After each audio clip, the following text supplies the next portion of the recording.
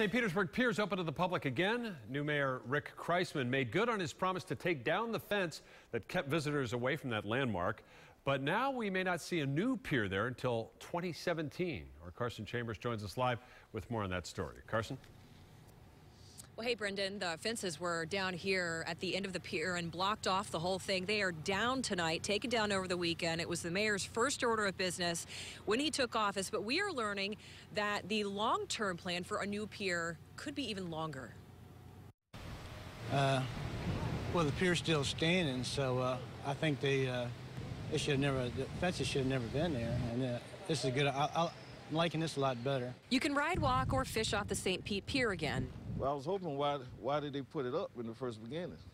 They left us out of fishing, you know what I'm saying? Fences came down Sunday, giving the public access to the troubled structure. But folks like Al Davis know it's still a long timeline before the pier makes a comeback. It's real sad.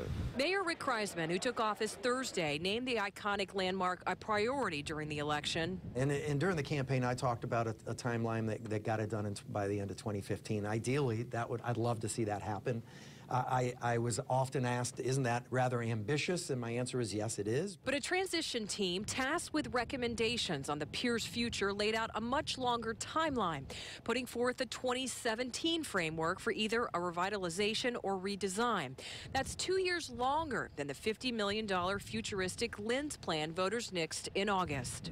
I don't want to see that happen. I want this thing done as quickly as we can. So this is going to be a focus of my administration. We are, I want to read the transition team's reports and then take that next step to get back out to the community one additional time. Mayor Kreisman, who's in favor of building a brand new pier, says the next step will be reading the transition team's plans and meeting with them.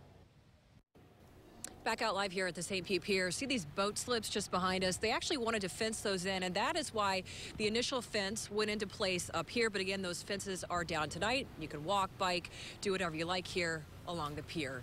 Live in St. Pete, I'm Carson Chambers, ABC Action News. Thank you.